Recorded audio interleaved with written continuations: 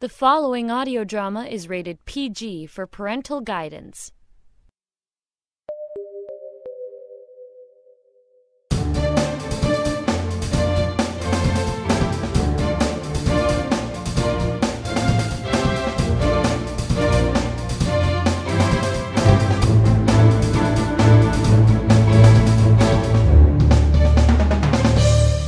Hi there and welcome to Sonic Society episode 480. You know, next season we're having a party at 500. I think we definitely have to, yes. Are you coming to mine or shall I come to yours?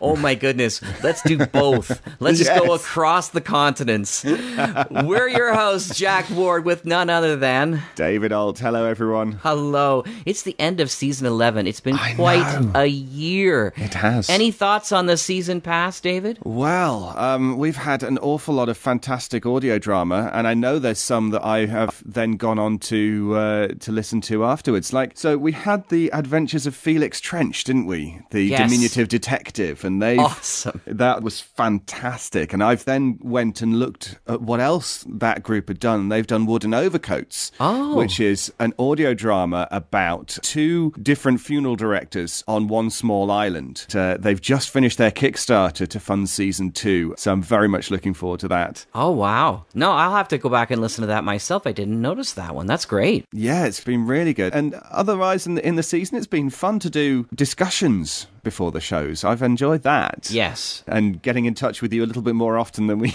used to. That's right. Sort of throw you the script and this is what you got to do and then send it back and then not have a chance to talk much at all.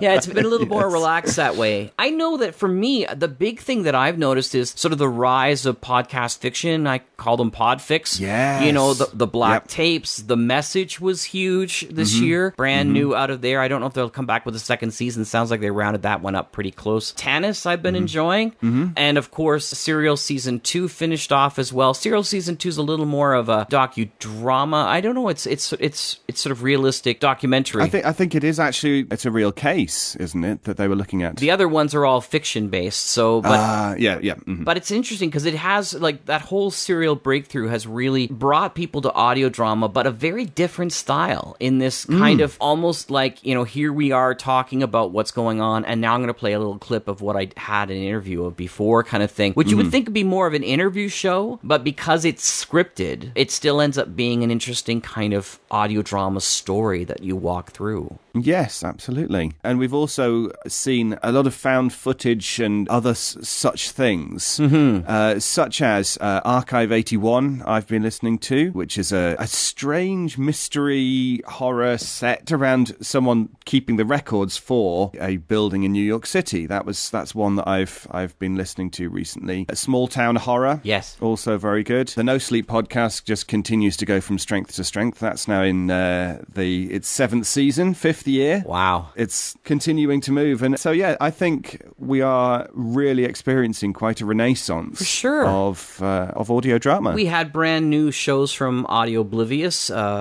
which was great, and that continues. Well, we had old shows that were given to us for Day of the Martians, another look at the War of the Worlds series. We had, of course, Strangeness in Space come with us. Yes, we did. Which was great. Dream Realm Enterprise has come back after so many years. Sandbox Radio Live. Some episodes of The Gristmill I found that I got a chance to put on and show. And, of course, Technical Difficulties Supercut that he did, which was just brilliant. So much fun. I even had a message from Peter Lutz, who wanted me to point out that he is indeed coming with one of the new Sonic Summer Stock Playhouse shows. But good. He sent me a message in Facebook and said, "Do you know this guy, Cayenne Chris? He's amazing." I went, "Welcome to the party, pal. Yeah, we've known this for a while." So there was The Hum. Of course, there was more Pulpurri Theater from Pete Lutz, which was great. He won some awards, Mark Time Awards, which was awesome. So there was just been, and many, many more. We had Bells in the Battery return. Oh, Bells in the Battery return. How could I forget John Bell returned? That was fantastic. Just a wonderful year of people who had pod faded and had returned, as well as people who are brand new and up and coming. So we're very excited. Very excited. Hadron Gospel Hour was brand new and exciting and huge as well.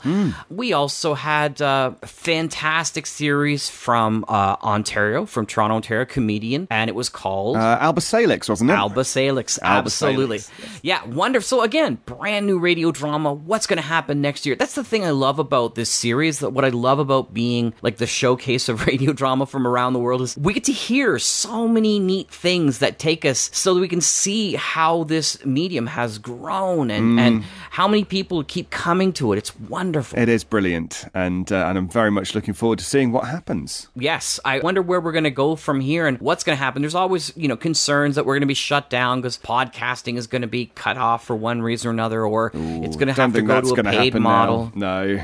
Yeah, but there's the patent trolls that keep, creeping their heads up saying, well, they created podcasting beforehand and they'll have to charge people, and that seems to never pan out. So let's hope that remains free. Think all of that kind of stuff, if someone tried to charge for the idea of podcasting, there are so many podcasts out there right now. Right. It would be a little bit like knitting smoke. Yes, absolutely. Yeah, I can't imagine them being able to get a hold of anybody. Well, tonight, we finish our season 11, and it's free of charge with another new audio drama company and audio series, Liberty Audio. Producer Travis Vengroff has sent us a couple of episodes. I can't wait to get them on the air. Oh, I love Liberty. I follow it all the time, so these are good. Wonderful. So without further ado, Liberty Audio presents right here on the Sonic Society. Welcome, citizen, to the first episode of the Liberty Critical Research Podcast, brought to you by the Nerdy Show Podcast Network. As your media director, it is my duty to inform you that the following story may contain content some listeners may find disturbing. This podcast has been labeled explicit and is intended for mature audiences. If you feel that at any point you are uncomfortable with the presented media, please terminate your broadcast. Otherwise, stay tuned, and remember, Atreus endures.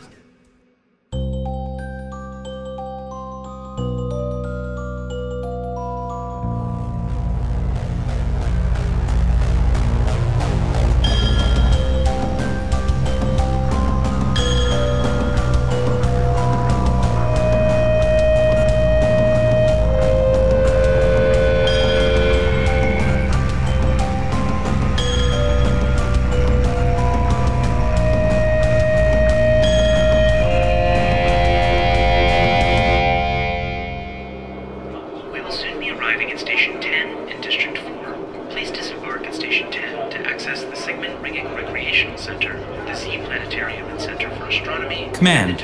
Send the following message to Dr. Octavius Iev upon arrival to the terminal. I apologize, Dr. Iev, but I will not be in today. I was summoned elsewhere, but I forwarded my research to your desk so that you can look over it at your convenience. System 5 is still running my latest model. The results should be available in a few hours. End of message. Recording ended. Audio message saved. We have arrived at Station 10, District 4. Please disembark for Station 10. The next stop is Station 11, District 12. If you would like to reach Station 17, please disembark at this time and take the B Skyrail to Station 17 in District 9. Thank you for using the Skyrail system.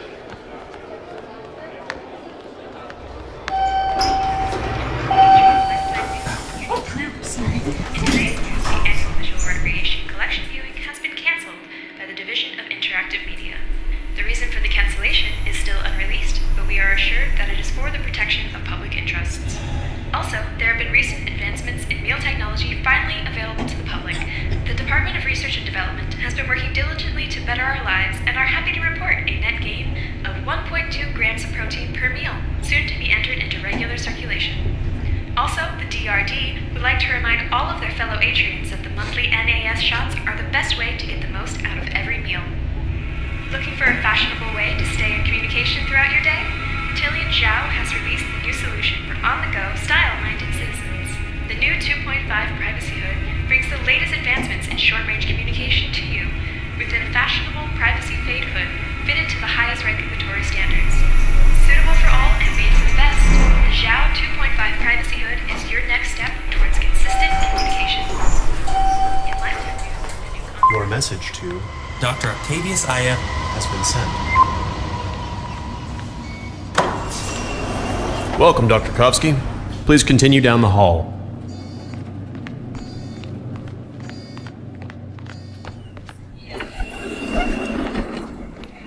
Are you Mrs. Tongs? Yes. Thank you for your timely appearance, Dr. Kovsky. I know that our contacting you was unexpected, but we believe we may have what you may consider a great opportunity ahead of us. Please, follow me. We've been following your work for quite some time, Dr. Kovsky. Not many people are interested in the lighter side of theoretical fringe or model interpretations. Well, not many people belong to our division. Might I ask to which division you're referring? Today you may, Dr. Kovsky.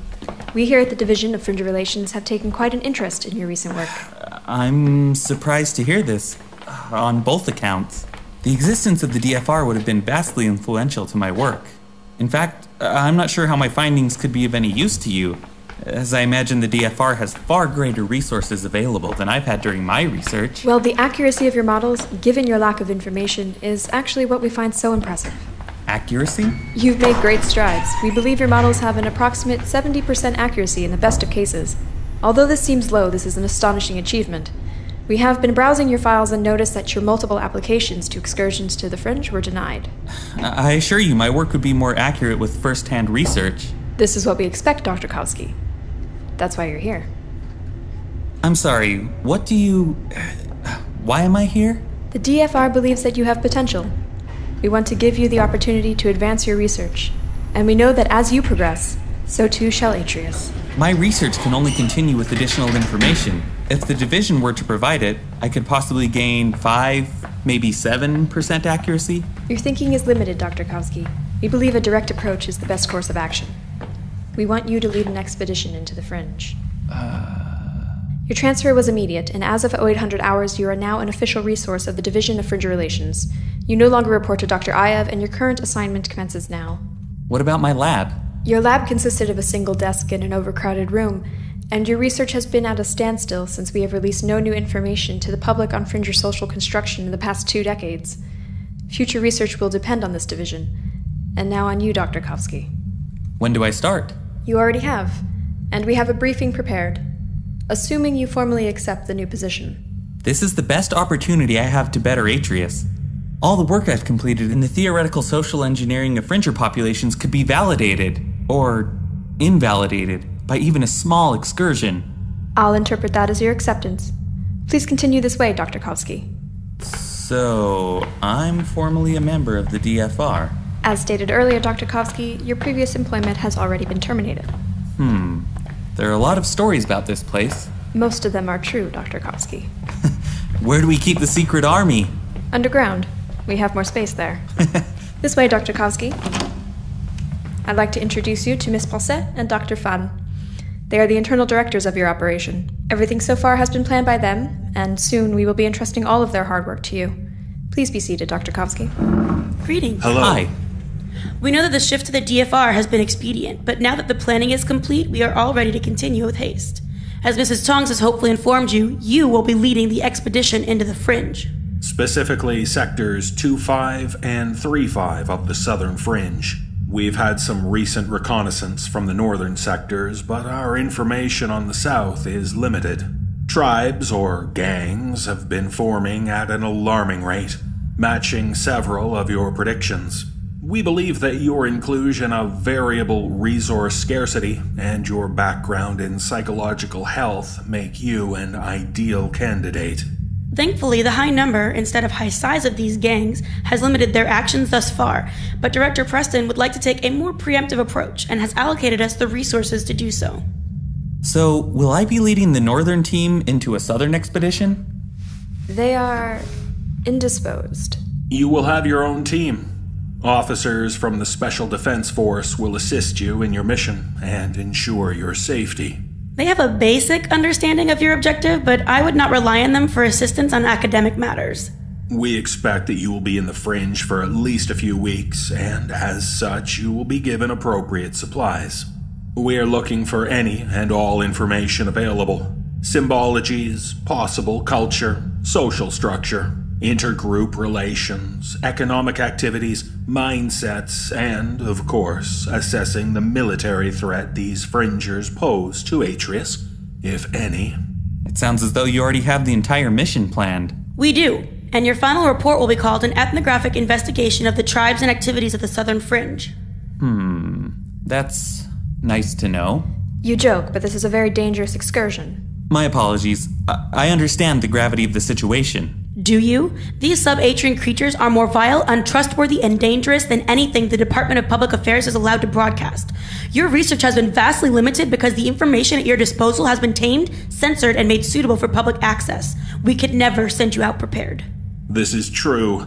You'll notice that the primitive fringers you see on broadcast differ greatly from the ones you'll encounter, which are capable of speech and higher thinking. That's why my models worked! I always assumed that, over time, given their social cohesion, they must have developed some form of speech or communication, which is indicative of higher thinking. Precisely, but don't mistake higher thinking for civility. Would I be correct in assuming that neither of you will be joining me on the mission? You will be the only science officer on this mission. Studies have shown that smaller groups are more likely to go unnoticed. In addition, to better assure your safety, you and your team will be outfitted in the guise of fringers. What sort of reports have you gotten from the Northern team? We prefer audio or audio-visual logs and the occasional digital notes when applicable, or more viable. This data will need to be stored on your person until a dead drop is reached. Otherwise, you are responsible for the safety of your research as well. Keep in mind that we have a few agents that are currently operating within the Fringe. If you encounter such an agent, they may be of assistance. That's not exactly what I meant. We cannot give you specific information we deem unneeded for your mission. Okay. What information do you deem needed for my mission? Do not eat anything that does not come from a sealed meal canister and boil any water before consumption. In particular, social situations, you may be required to de-emphasize your status and allow the soldiers to project the illusion of leadership. Fringers value physical superiority far more than Atrians. A physically weak leader is generally deemed abnormal, and this would draw attention to your party. You might be seen as a prize, someone with a useful skill that can be claimed by a tribe. Anything else? That's all for now.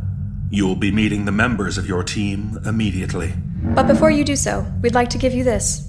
A recording device? Starting today, we would like you to keep your audio or audio-visual notes regarding your mission on this device at regular intervals, as you will not be able to bring your privacy hood with you into the Fringe. We will dismiss your audio recording today as practice, but we will need you to make a log for the day as you're officially on DFR allocation. You can make the log on the way to Sector 11.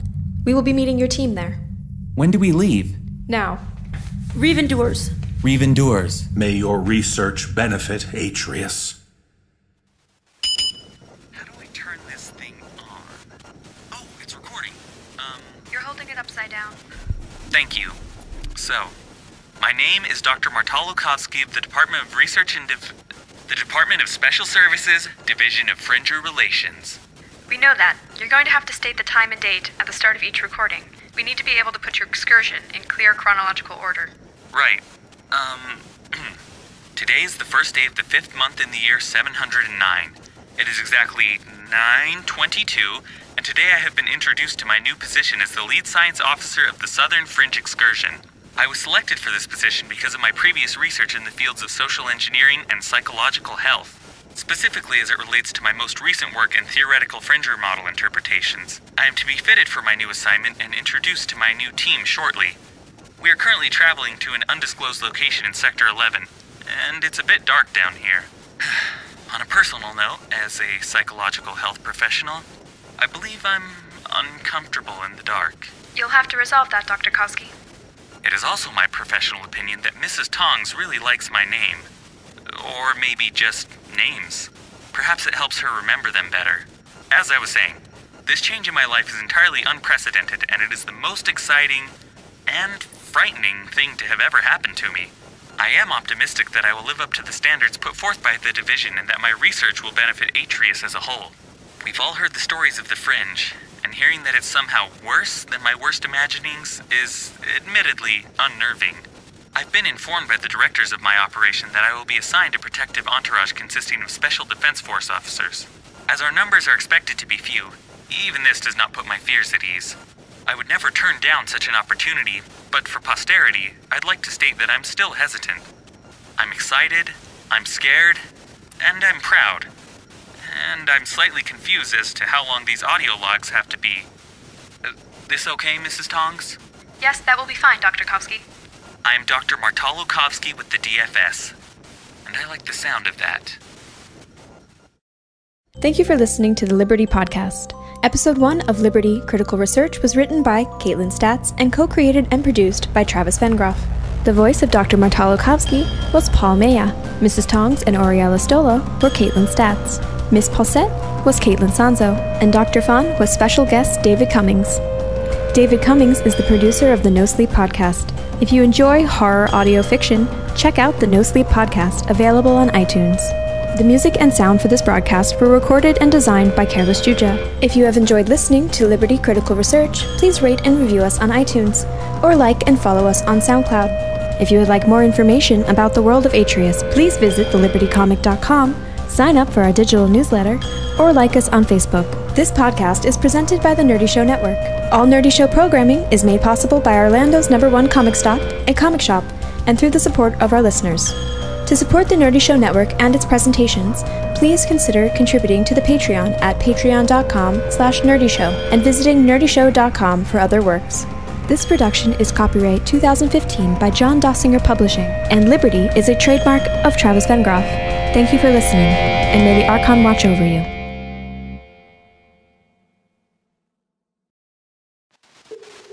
Welcome, citizen, to the second episode of the Liberty Critical Research Podcast, brought to you by the Nerdy Show Podcast Network.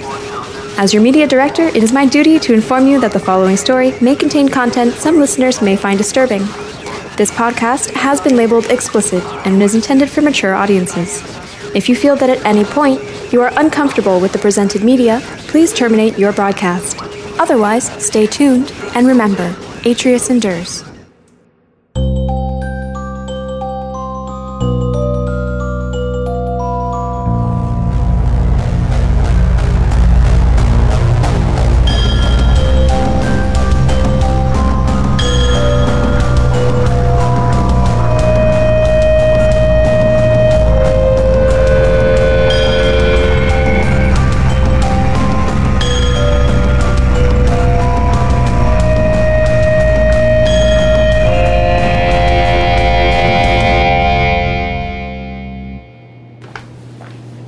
I don't remember District 11 being so far away. Do you walk much, Dr. Kovsky, or do you simply take the Skyrail? Welcome to our District 11 facility, Dr. Kovsky. While you will not be here long, the information we pick up from your dead drops will be collected and stored here. As you probably understand, the DFR operates with the utmost security and discretion. So, sadly, many of our facilities are underground. So, is this the facility with the secret underground army? No, Dr. Kovsky. Not this one, but your military outfit is located here. After all, this is a small facility. Degenerate! Stealing my pumpkin? I told you I wanted pumpkin. Well, you're getting chicken. Everyone else here loves pumpkin just as much as you do. Even Tongs. Right, Tongs? It's Mrs. Tongs, Officer Jalo. Hey, Tongs. Tongs, maybe you can help settle this. I called dibs on the pumpkin. Now they're telling me that I have to have chicken. They say it's not fair because I had pumpkin this morning. But I was the first one awake. They could have had pumpkin if they woke up as early as I did and completed nearly as much work. Dr. Kovsky, this is your protective entourage. Officers, please introduce yourselves to Dr. Kovsky. So this is Science Man? Officer Severus Youngfist, close quarters. Officer Decima Jalo, Pointman. Officer Kato Patel, Interface Specialist.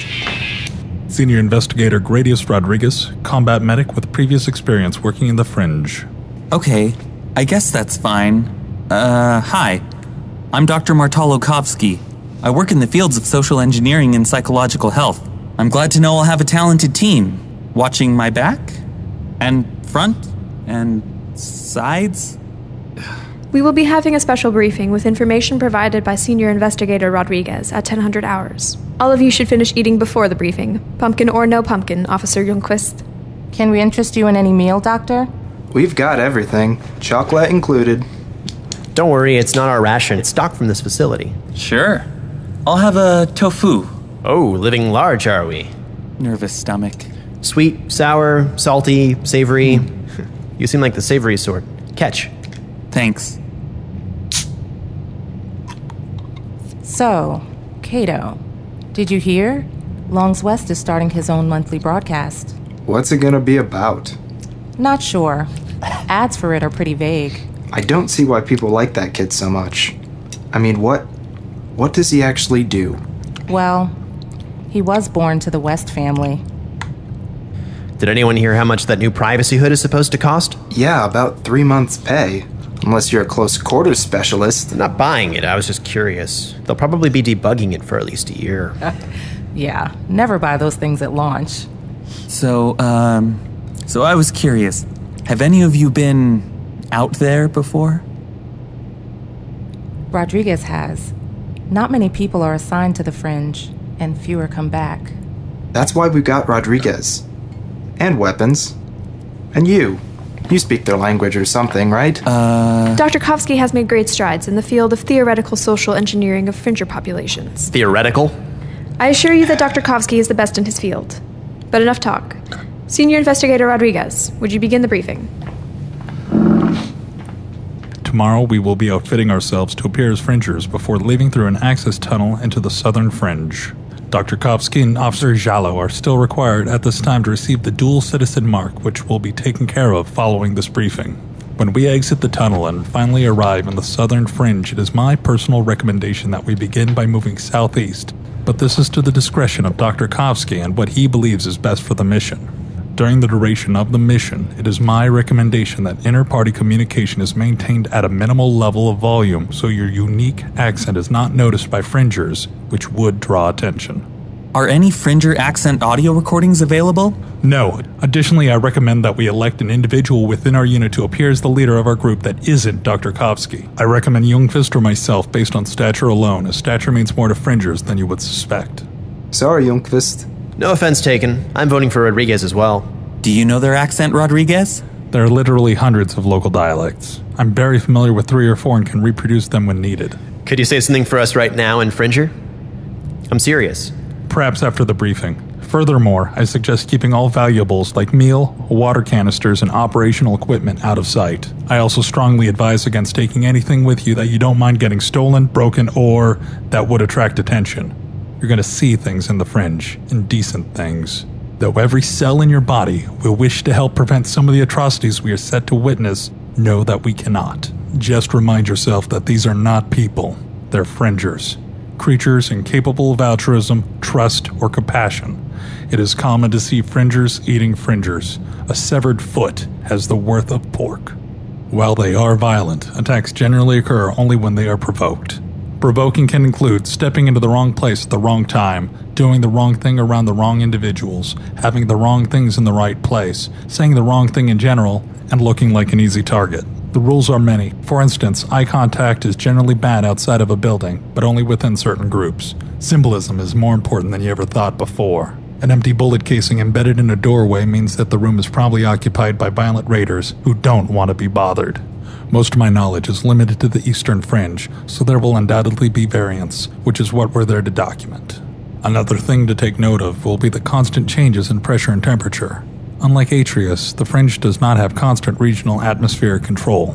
These changes can make you dizzy, make you vomit, cause nosebleeds, and make your ears pop.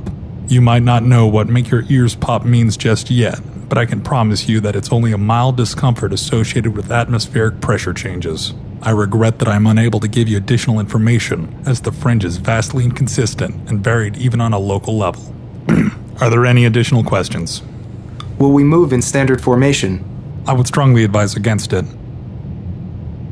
So, if feet are pork, what's pumpkin? I've seen them do some rather fancy things with intestines. What is the easiest way to identify a threat? And do we have an interpersonal signal for when to engage diplomatically versus combatively? First, everything in the Fringe is either capable of fighting or is closely guarded by such. Second, we should establish words that indicate an upcoming conflict or some form of immediate danger in a given situation. In the past, I've used a scale of sweet, savory, salty, and sour. Sweet means diplomatic, sliding up to sour, which means everything is about to hit the gutter. You'll find that with Fringer dialect, these words can easily be slipped into a sentence. Are there any particularly obvious cultural taboos? While our upcoming mission will give us this information, I found that in the Eastern Fringe they tend to hate Atrians, so don't compromise our origin. Respect is also very important to Fringers. If you have the opportunity to be respectful, shy of a salute, I found that small pleasantries do well to avoid unnecessary conflict. How can we show respect to these aberrations? You simply view them as a series of exploitable commodities. If we scare them off or aggravate them too much, we will not be able to get the information we require. We need to hear the accent. We need to be able to talk to these people. I can't be expected to interview them if I'm not even permitted to talk with them. I just drop extra words in your speech here, punk ass. I need to sound like that? Also, try not to use any words that contain more than 3 syllables or the word Fringer. They generally identify themselves based on a gang affiliation or a similar local tie. When is it appropriate to use words like punk? They typically don't use derogatory slang when speaking with someone of importance, but it's fairly common when dealing with comrades. How do I say, explain to me your intergroup social structure? Who's a boss? And who's his boss? And perhaps, you doing aight with those guys? I'm gonna die. Dr. Kovsky, Officer Jalo, please come with me. We need to outfit you with the dual citizen mark. I can, speak a Fringe language. That was perfect. So you're point man. What's that entail? It means I'm great at being quiet, and I've got the best eyes in Atreus. Please place your hand into the machine, Dr. Kovsky. This will hurt a little. Ow! Big baby. Officer Jalo.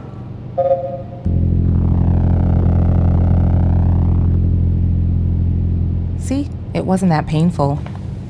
The swelling should subside in 4 to 6 hours. So that's it. I'm officially in Fringer relations. If anyone wants me to bring any messages to your respective family, co-workers, or friends, please record them now, as I will be departing within the hour. Just give you my data pad once I'm done? No, I actually just purchased one of those new Zhao privacy hoods. Just transfer them to me via the shortwave. There's no password or encryption yet. Excellent. Here's a few pre-recorded messages. Don't send the ones marked farewell, though. Unless I don't come back. I also pre-recorded my message. I didn't do a farewell one, though. I guess it doesn't really matter. I've just got the one file, but it's pretty big. Wow, that was pretty quick. That Zhao. Genius. As this was unexpected, I still need to record mine. Is there anywhere more private? You can use the lavatory, Dr. Kovsky. Alright, thanks. Command. Create audio-visual recording message for family. Starting audio-visual recording of message for family. Hey everyone, Mom, Dad, Luca. I wanted to inform you that I unexpectedly made a great breakthrough in my work. Or at least I will be very soon. Because of this, my department has asked that I can't really tell you, but I'll be absent for a few weeks. Or more. This thing that's going on is exciting and terrifying at the same time. I've got a new thing I'm working on with a new team. They seem interesting and friendly. Yeah, I think I'll like working with them. I will not be able to receive any communications during my research period, so please don't send any messages. I know I haven't seen you in a while, but know that I'm thinking of you. When I return, I'll have a great cause for celebration, and I'd like to take you out to the central city for drinks. My treat. Remember the time we celebrated Victory Day at that bar near Jacob West Park? It'll be like that. Only we won't give Luca quite so much alcohol. Well, that's all I can really say at the moment. I just wanted to let you know that I miss you. May the Archon watch over you. All of you. recording ended. Audio-visual message saved. Command. Send the message to interface Tongs. Message sent to Tongs. Thank you all for your time. I'll be sure these messages reach their intended destination. May the Archon watch over you. Bye, Tongs.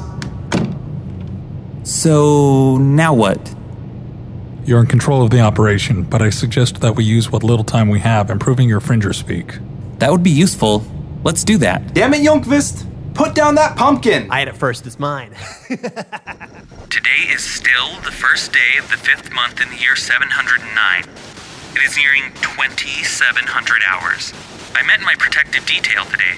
They seem like an interesting collective. Officer Youngfist is something of a jester, but he and Officer Patel are overall pleasant. Officer Jalo is determined, and I'm glad she'll be watching over us. Best eyes in Atreus, she says, and little seems to escape her. Investigator Rodriguez is difficult to explain. Unless it pertains to the mission, he finds little need to talk. I feel as though he's the only one who fully understands what we're getting ourselves into. This morning I thought I was waking up to theoretical models, so the gravity of the situation still has yet to impact me. I'm too afraid to admit to everyone that I'm afraid. Investigator Rodriguez told us some horror stories during the briefing, and Officer Jalo brought up a valid concern. How can we even begin to question something so vastly different from anything we've experienced? On a personal note, I feel as though I made a mistake. I squandered what may have been my final opportunity to speak to my family. I know that I didn't expect this, but my final recording was inadequate. There's so much more I wish I could have said. It was far too casual. If these records are ever released to the public, Mom, Dad, Luca, sorry about the inadequate message. I love you very much, and we should share meals more often. I mean, have dinner more often. Sorry, official guy that has to listen to all these logs. These are going to get personal. Thank you for listening to the Liberty Podcast. Episode 2 of Liberty Critical Research was written by Caitlin Statz and co-created and produced by Travis Vengroff. The voice of Dr. Martalokovsky was Paul Maya. Mrs. Tongs and Oriella Stolo were Caitlin Statz. Cato Patel was Brian Keller. Decima Jalo was Lauren Griffin. Severus Ljungqvist was Travis Vengroff. And Gradius Rodriguez was John Carter. The music and sound for this broadcast were recorded and designed by Careless Juja. If you have enjoyed listening to Liberty Critical Research, please rate and review us on iTunes, or like and follow us on SoundCloud. If you would like more information about the world of Atreus, please visit thelibertycomic.com, sign up for our digital newsletter, or like us on Facebook. This podcast is presented by the Nerdy Show Network. All Nerdy Show programming is made possible by Orlando's #1 comic stop, a comic shop, and through the support of our listeners. To support the Nerdy Show Network and its presentations, please consider contributing to the Patreon at patreon.com/nerdyshow and visiting nerdyshow.com for other works. This production is copyright 2015 by John Dossinger Publishing, and Liberty is a trademark of Travis Vengroff. Thank you for listening, and may the Archon watch over you.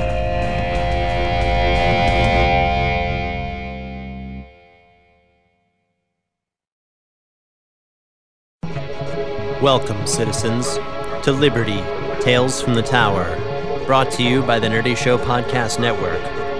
As your media director, it is my privilege to inform you that the following stories will contain content some listeners will certainly find disturbing. But first, we here at Tower 4 have a few special announcements. We'd like to thank everyone who's donated to the Liberty Deception Kickstarter so far. We're just over halfway to our goal, but it's still rather a daunting task. If you have the opportunity, please pledge your support today and get all the latest updates, art, and help shape the very future of Atreus. A quick update on Critical Research. Our team has written the script for the first 4 episodes, which are already longer than the script for the entire first season. So you could almost say that we've written just as much as Season 1 already, though we still have quite a ways to go. The Liberty creative team has also created a Twitter account, @AtreusEndures. Additionally, we'd like to remind everyone in Tower 17 of District 11 that maintenance workers from the GOPTM will be doing extensive repairs and calibrations throughout all floors of the tower, following yesterday's fire. The cause of the fire is unknown, but by tonight the gravity, oxygen levels, pressure, and temperature should be returned to their normal levels. On the topic of normalcy, it's easy to overlook the small things that make up your daily routine. For instance, a misplaced datapad or an odd elevator ride can certainly undermine the normal feel of life. Floor None was written by Caitlin Statz, and is read for us by Sean Francis. So let's get started.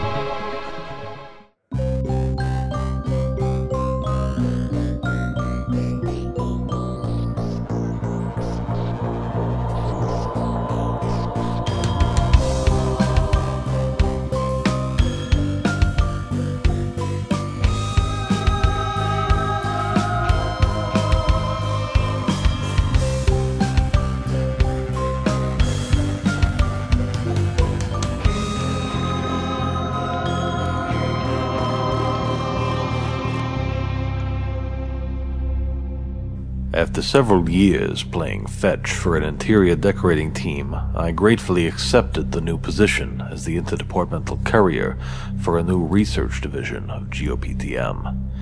The selected floors of a particularly damaged tower in District 9 had been rebuilt, renovated, and modified over the last few months to suit the needs of the new set of research and testing units. The majority of the other workers were already in place, everything from managing research leads to janitorial staff, but a couple of additions were overlooked at the beginning. The courier job was one, thankfully.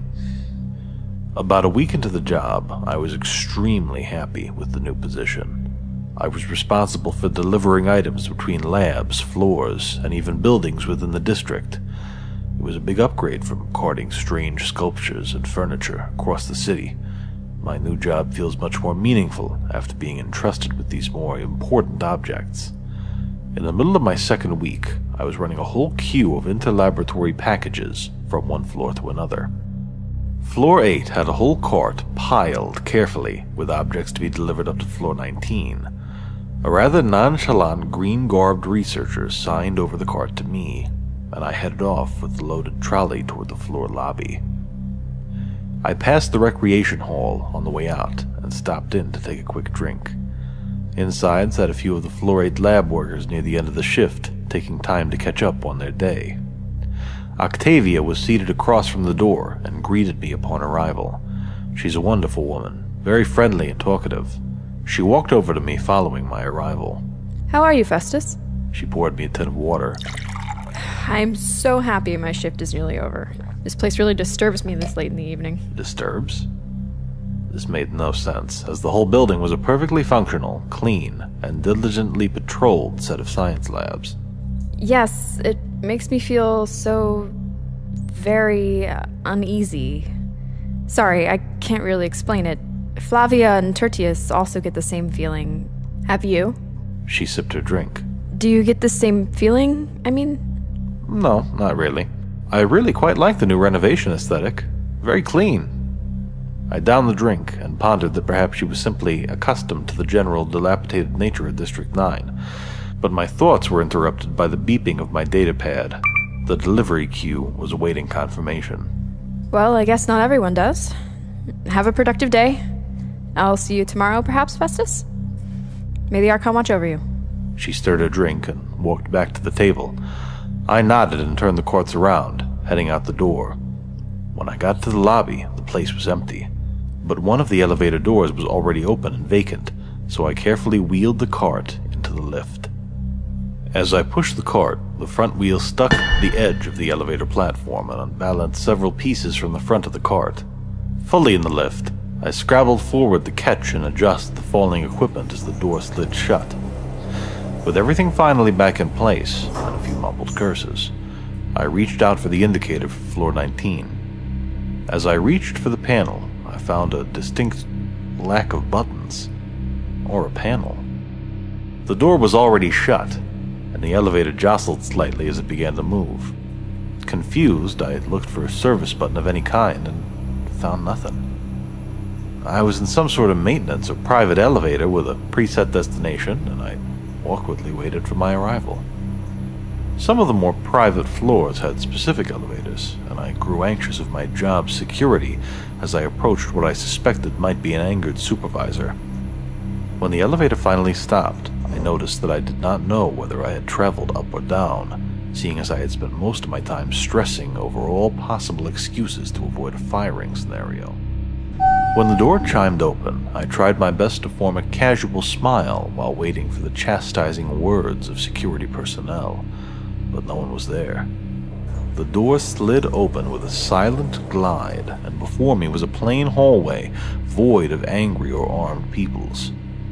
Relieved, I stepped outside the elevator and pulled the cart out of the elevator behind me. I paid careful attention to the stacked objects this time as I passed it over the ridge. It was fine, and I checked the outside of the door for a floor number indicator, but to no avail. Additionally, the door slid silently closed as I was inspecting the hallway, and I only leapt toward it after my attempt was certainly futile. The elevator closed, and as far as I could see, there was no call button. With the elevator door closed, I stood in the hallway in silence. There were 2 doors on the left wall and 2 on the right, as well as another at the end of the hall. It was a relatively short section of hall, and the doors were rather close to each other, which led me to believe they were storage closets or offices instead of labs like most other floors. I checked my datapad for the internal signal, finding that not even a message could go in or out. Regardless, I typed up a message to my supervisor and to Octavia, in the hopes it would go out when the signal connected. Stuck on private floor, can't call the elevator, please locate. I stood there for what I assumed was 5 minutes in absolute silence. It was an awkward feeling, like running late to a course as a student, yet not wanting to go in and acknowledge you were late. So after several minutes of silently standing, I walked over to the nearest door on the left and knocked lightly. Hello, this is the Interdivisional Courier. Did you request a package pickup? I lied. It was a defense mechanism. They couldn't be overly angered with me for just trying to do my job. No response led me to try that same thing with the first door on the right. But when no one responded again, I wondered if this floor was even meant to be in operation. With the new labs moving into the building, there may be some floors, or at least some sections of floor, that were still unassigned or without use. Since this thought did not help my stress regarding being stuck on a floor without an elevator call, I tried the next door. This is the Interdivisional Courier. Did you request a package pickup? At which point, after no reply, I tried opening the door. It was securely locked. I walked around my cart, which was placed in the middle of the hallway at this point, and tried the last door on the left wall. The moment I placed my knuckles against the door, a great scream launched itself from the door at the end of the hall. The voice of a woman screamed a dreadful howl and yelled in a terrified panic for help again and again, its voice penetrating through the door. I rushed over to the door at the end of the hallway and shoved it open as quickly as possible. Unlike the others, it was not locked, and I found myself within the room and upon its floor rather quickly. Once I was in the room, the yelling stopped completely. It was silent again, and I stood up to scan the room. It stretched a little over 2 stories tall, and metal crates were stacked in piles around the walls and in the center. Directly in the center was a disturbing set of tall male mannequins in varying types of tactical armor, standing at the end of a shooting range. From the looks of the room as a whole, it appeared to be an old testing range that was converted into storage. The ceiling lights were on, but none of the first floor wall lights seemed to be operational. If this was an old military research and testing ground, the screams I heard most likely came from some test dummy stuffed away in a crate. There was a flight of stairs leading to a ring balcony that comprised the second floor, and from the looks of it, there was an old interfloor communication relay in the upper corner of the room. From my position on the first floor, I headed over to the stairs. The loud clang of my footfalls on the metal greatly contrasted the heavy silence that seemed as much a part of the room as the warm, stale air. Halfway up the stairs, the ceiling lights flickered, and I halted my ascent to watch them do so. Upon reaching the final step, they flickered again, and I made my way over toward the relay. It was there, a few scant paces away from my destination, that the lights gave out entirely. No windows and no auxiliary lights resulted in the entire room becoming a black, gaseous patch around me. Seeing no alternative, I kept my course and continued again toward where I believed the relay to be, my footfalls sending metal vibrations through the dark room. After a few steps, I thought I heard something and stopped walking. A skittering noise, tiny scrapes and taps against the metal floor, scurried around me and then stopped. It went silent again as I stood still, listening for anything I could hear and recalling my wandering arms. After I heard nothing again and moved myself forward, my arms back out in front of me, behind me I heard it. A clicky clack anytime I stepped, and it was not coming from me. I lifted my foot and placed it down to the ground as slowly and softly as possible, as to make no noise. Click. I held my breath, but I could still hear breathing. The breath was soft but wheezy, and for a moment I thought I heard the clicking of teeth. I stepped again, and the click of it grew closer, the wheeze grew louder. For a brief moment my fear overcame me, and I turned about, my grasping arms in the dark still flailing about, and I touched it. I fumbled and crashed, fleeing my way back toward the stairs. Whatever it was that I touched dashed away, but now, out of sync with my steps in the dark, I could hear it. It ran about me, wide circles growing smaller and smaller as it skittered in the dark. What I touched was large. It was not some small little thing, but in fact large enough to be touched by my hand straight out in front of me. The wheezing was so clear now and so much louder and approaching, but I was at the first step and gripped the rails as I vaulted myself down, several steps at a time. My feet slid out from beneath me, glancing off the edge of a stair in the pitch black and casting me down the stairs in a heap. My rolling heap was thankfully faster than the skittering, and I reached the bottom of the stairs fairly quickly. Having landed on my arm, my wrist burned with pain as I stood up and tried to rush a feeling path to the door from which I came. I reached out and felt, recoiling in surprise and fear, but the mannequin didn't move. I composed myself and set out toward the door again, lost within the maze of crates. The skittering was close upon me now. Every time I moved, the thing moved with me, and I could hear it dash from my left to my right on the metal floor. At the edge of my vision, I could see a sliver of light coming from beneath the door, and it gleamed like a beacon in my frightened and overwhelmed mind. Turning towards the light, I felt air brush by me as the thing in the darkness moved terrifyingly close to me. It could so easily catch up to me. Why not just grab me? It skittered away, but as I grew closer to the door, its horrible noise told me it was right upon me again. Within reach of the frame, I stretched out towards it, but the hand in the dark grasped my clothing, attempting to rip me back into the dark. Its grip settled on the hard corners of my datapad, and to free myself I unclipped it, sending the unseen force rolling back with a clatter. This brief victory invigorated me, and I reached the door, swinging it open and tumbling out. I could hear it approaching, so quickly this time, and closed the door as fast as possible. As I pressed my weight against it, a large crash shook the door and momentarily threw me off balance. Repositioned and ready, the crashes came in volleys and were paired with skittering and tapping against the back of the door. Whatever it was tried to get through. Whether or not freedom or I was the target, I cannot say.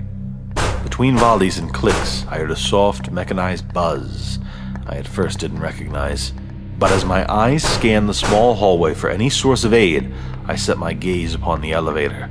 The noise I had heard was the elevator activating and moving, hopefully soon into position on my floor.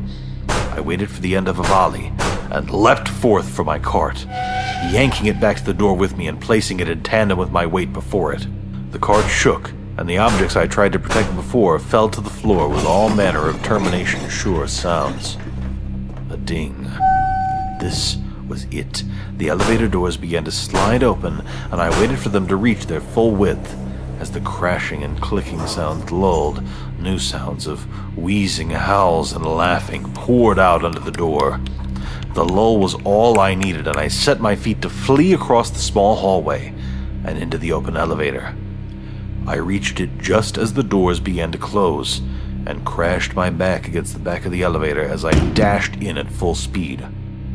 Facing out of the closing doors, I saw the volley begin again, and the great door pushed open slightly, cascading my cart of breakables across the floor. Another volley. It opened more. The gap in the elevator door grew smaller, and with the final volley, I could see the door swing open as the lights in the hallway popped and died. Ding. The closed, lighted elevator was on its way. The soft, mechanical whir, unknowing of the horror it just replaced. The door opened to an empty elevator lobby, and I jumped out of the elevator, one leg in the door to stop it from closing behind me again. The buttons were there, as were the floor indicator signs. I was on floor 12. I took my leg out of the door and let the elevator leave. Several days later, after my short suspension without pay due to the unexplained loss of materials and an investigation into their whereabouts that led nowhere, I ran into Octavia. Festus, why do you keep leaving me such weird messages? Is this a prank? To make me feel bad about saying this place unsettles me? She looked cross and held her datapad in her hand. What? No, I haven't sent you anything. I mean, I sent you that one. She cut my rambling off and pushed the datapad at me. She tapped the screen and a recording played. Clicking, tapping, wheezing.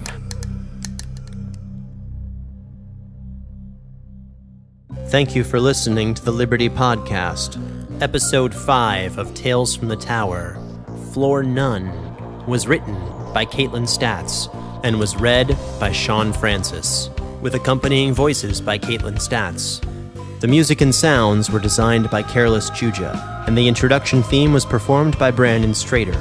For more information about the Liberty Kickstarter and to help bring Liberty Deception to life, please check out the link in the show notes or go to thelibertycomic.com and click the Kickstarter tab before it's too late. If you would like more information about the world of Atreus, please check out thelibertycomic.com, join our quarterly newsletter, or like and follow us on Facebook. You can also email questions and comments to thelibertycomic@gmail.com. This podcast is presented by the Nerdy Show Podcast Network. If you appreciate these broadcasts, please rate and review us on iTunes. To support the Nerdy Show Network and its presentations, please consider contributing to the Patreon at patreon.com/nerdyshow and visiting nerdyshow.com for other works. This production is copyrighted 2016 by John Dossinger Publishing, and Liberty is a trademark of Travis Vengroff. Thank you for listening, and may the Archon watch over you.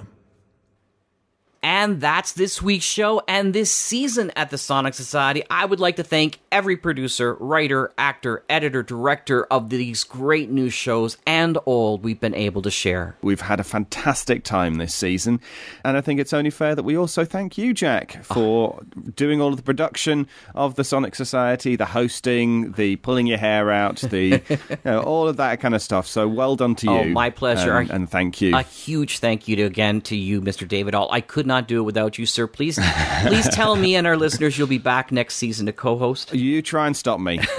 Wonderful. And of course, a huge thank you to our listeners, where we'd be nowhere without you. Thank you for your feedback, for your interest, for your new shows that you send us, for the ones that you love, and even the ones you don't love. We like to hear from all of those things. And thank you to everyone who has sent us some little audio clips as well. So thank you, Matt Leong, recently, and I know that we've had other ones throughout the year. For sure. We love to hear back from you. And Matt also has done the odd audio drama. We're hoping that he'll maybe continue that tradition next year. Definitely. Maybe have a series for us, Matt. That would be fun.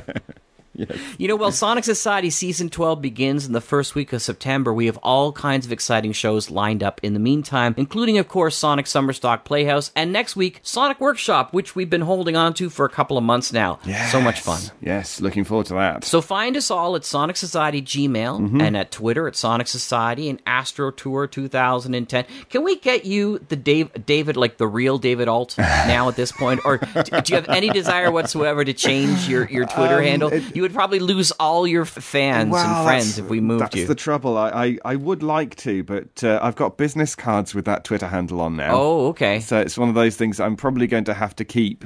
But I have toyed with the idea of David Alt VO or the real David Alt. Yes. That's a new one on me, so I'll certainly have a look out for that. Well, maybe you should just instead go the other way and legally change your name to Astro Tour. Mr. Astro Absolutely. Tour. Yes. Esquire. Don't forget to find us at the Facebook groups and the audio drama, radio drama lovers, including the Electric Vicuna Facebook group and the Electric Vicuna podcast, which is getting back up and running too. Excellent. Thanks to everybody for a wonderful year. Thank you. Look forward to see you next year. Absolutely, and we'll see you at the summer stock in just a bit. Good night. Night.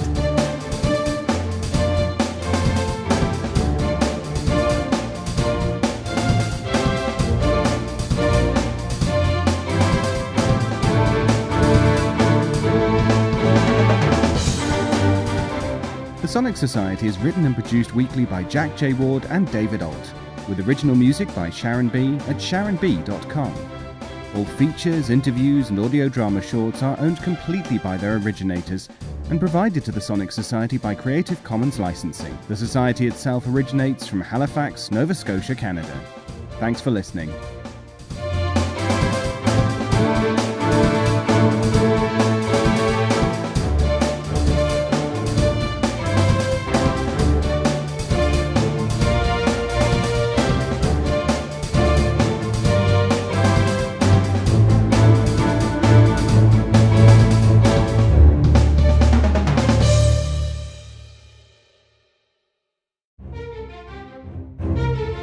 This has been an Electric Vicuna production.